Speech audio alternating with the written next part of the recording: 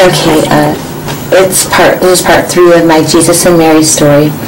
Okay, so in order to understand this one, you should probably listen to 1 and 2.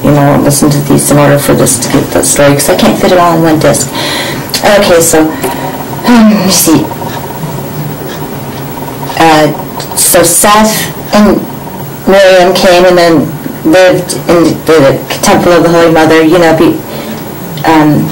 and Jesus was away, like I said, till he was 30. And Miriam used to grow, when she raised Seth, she told him everything.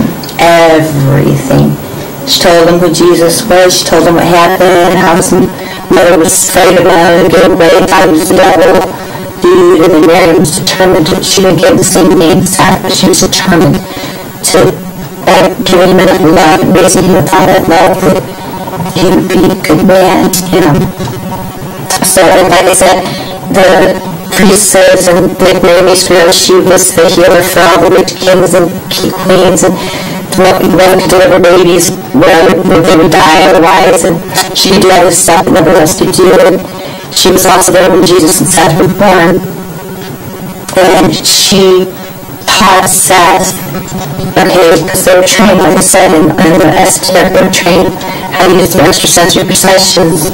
They needed the necessary perception. They just, oh my God, I hate somebody. They were trained to use their extrasensory receptors.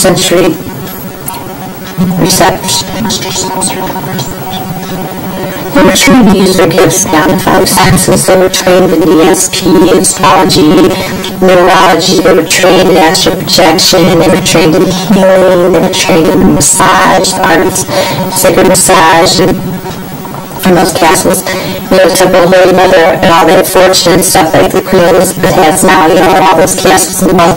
Back then, that was all. It wasn't hoarded at all. It was used to take care of the people in the community, and that's exactly what they did. And Elizabeth, the reptilians, Herod and stuff, and they they did not want to have permission really from the mother in order to be able to permission to in other words, they wanted for King Herod or Caesar or Pilate or anybody to rule. They had permission and anointing, which means they had to be knighted, which means they were in service of the Queen, just like everything still is today. But they wanted to get the Queen in there, like she talks. So they wanted to get her and have her married so that they could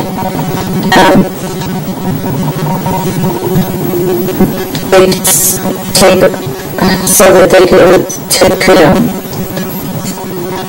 discredit everything that was good and sacred about the Holy Mother, and Mary and all of them, because there was a whole community of people that made the religion, they worship the Queen, they worship their gods. The Queen was the Earth Mother, she took care of everybody and stuff, but they did rituals all the time. They weren't mean rituals at all the rituals that they did, sacred movements and sacred holidays and stuff, they were all done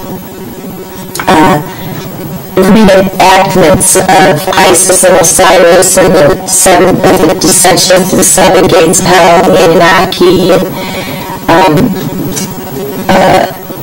reenacted the whole story of how we are Jesus and everything, all those people that were story, which has been lied to us, of course. But anyhow, so that's what they did. They did that, and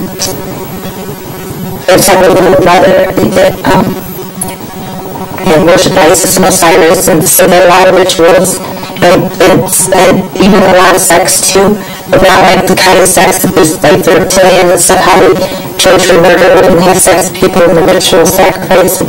But sometimes in the ritual, they don't always have sex and stuff, but sometimes they would allow people in the kingdoms, they would come and they would like watch it, a play, and then they would reenact things, and like the love and marriage and stuff between the whole thing with Seth and Osiris, and then sacrifices, and just they did the whole thing, and they did a lot, and we were naked a lot of times, but there was nothing shameful about that. When they had sex and stuff like that, because that's just, it was a very erotic, not perverted, and it wasn't all about sexual, but it was the sexual aspect of our Creator and creation and love between our, man and woman, and the act of making love and the act of being naked and being proud of it, not being ashamed of it, not being perverted. It wasn't perverted, it wasn't thought of like that. It was something that's sacred. It was all about love and stuff, and but they don't do it with little kids or nothing like that. The way, girls, all of the girls were raised, can be priestesses in the temple of the Holy Mother. When they were 12 years old, there was a ritual that they did where they had a stone phallus, a stone phallus with the pillars of a stone. And then when the girls reached 12, then they had a ritual so the girls would sit on the stone phallus and then be virginized by God, Osiris. The spirit, that's how they did it. Because every girl back then, every single one was de-virginized by the stone phallus. Age 12, and so then I guess after that they were sexually active but not exploited, and they used to not have sex all the time, just fuck and stuff like that. The only time they had, but sometimes people were married, they could do whatever they wanted, but like as far as the community and the ritual and stuff, they didn't just go out, when they were doing the rituals, they were out all, they had orgies and doing things like that. That's not how it was. Every time that the act of love was made, it was always done in an honorable, sacred way in the rituals.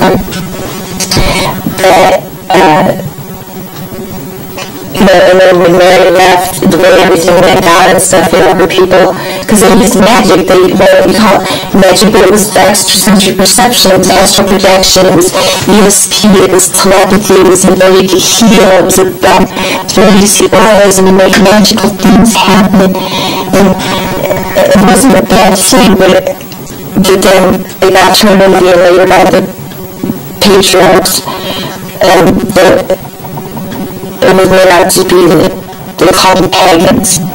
And pagans, they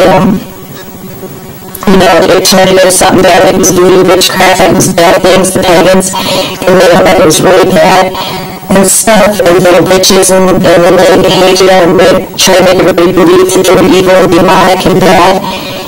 So after so many lifetimes of this happening and stuff, and then they came back and then they got told that they were pagan, that they were evil. And some of them figured, well, sure, they're going to be evil, and then they go at it and became Satanists. And all because they were left without. And then Mary, when the shocks split up time, they had to marry, the people lost their mother. They lost their mother.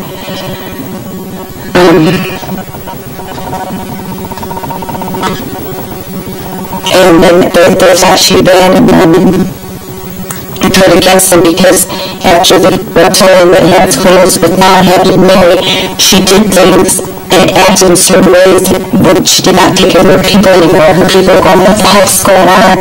All of a sudden their mother, their loved one, took care of them, and their people was all doing all kinds of horrible things, and then men started making them get involved in perverted rituals, made them do what they did was nice rituals of sex and love through sex, and he was turned into something perverted where they started watching and blood drinking, and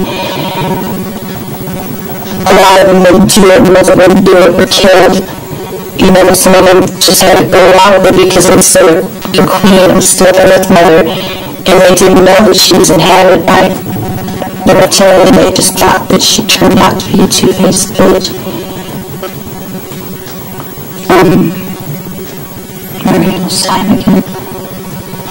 It's a really long story. I have a lot of details. That's how I came to be a vision, by the way.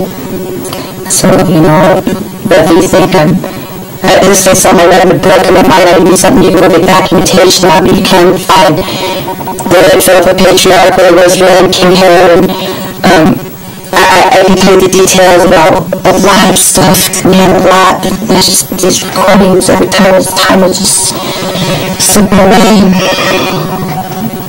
It's just,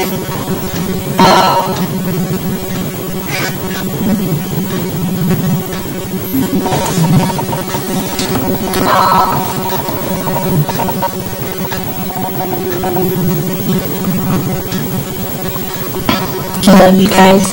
Okay, I'm gonna shut this off and then go to part 4. Jesus and Mary. I love you. Please remember,